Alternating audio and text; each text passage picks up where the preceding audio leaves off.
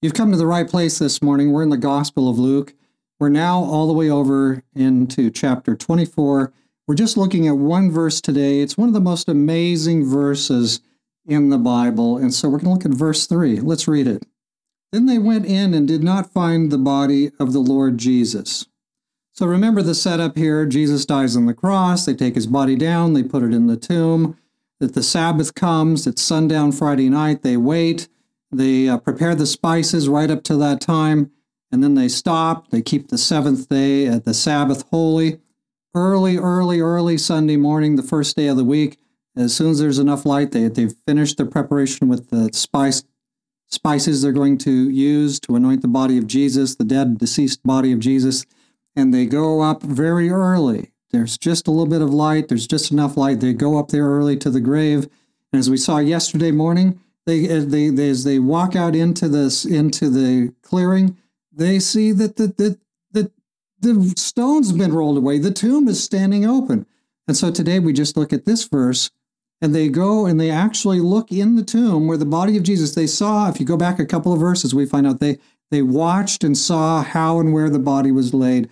Here they look into the open tomb. They didn't open it, but they look into the open tomb, and Jesus' body is missing. What's going on with that? And this is kind of a tragedy. This is like somebody's come and desecrated the grave. And they're trying to figure out what even to think about it. What has happened? Has somebody carried away his body? There's a lot of malice among the priests and so on, right? So yeah, there was probably a lot of suspicion about what happened just next, what had happened after that. And so here they find an empty tomb. And here is where, Christianity differs altogether from every other religion there is, right? Jesus died and he rose from the dead. He is God. He had power in himself, power original, unborrowed, underived. He himself was God from eternity. And now he's been crucified. The body, he dies, and then his body is resurrected, and he is gone.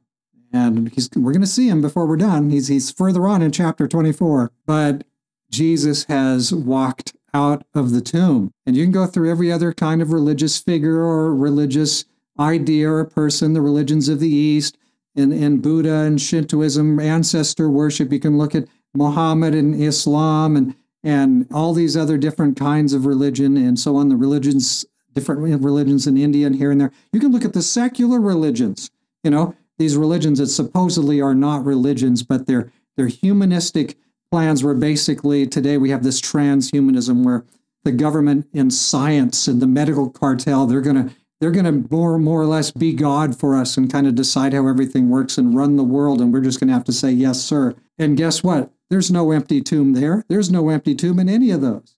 But in the religion of Christianity, the tomb is empty. Why? Because God is the creator of the universe.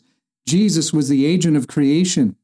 He was one of the three persons of the Godhead. He is one of the three persons, and he rises from the grave, and he lives forevermore. Do you know that the Jesus who I serve, the Jesus who is my king and yours, he is alive today. He is on the throne in heaven. He is my high priest today, and so I serve a risen Savior.